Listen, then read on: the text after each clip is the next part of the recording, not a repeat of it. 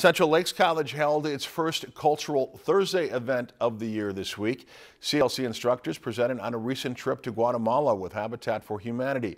The trip took place last March as an alternative spring break option for those who were looking for a non-traditional vacation.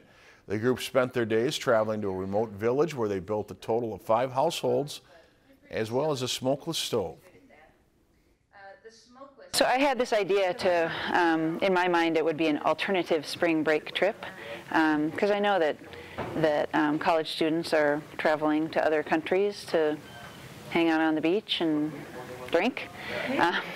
And I thought there might be some people who would want to do something, travel, and do good works. The Cultural Thursday series was started almost 20 years ago as a way for community members to learn more about different world cultures with the goal of developing understanding and bridges between people.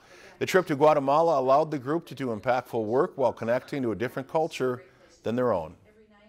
You go to places and see things that the average tourist would not see, so it just adds the interest to the trip. And so you come home with a good feeling that you've done some service, plus you've learned some really important things about the culture and the economy and the social situation of the country. CLC's Cultural Thursday events are free and open to the public. The next one is set for October 4th at 12 p.m. If you enjoyed this segment of Lakeland News, please consider making a tax-deductible contribution to Lakeland PBS.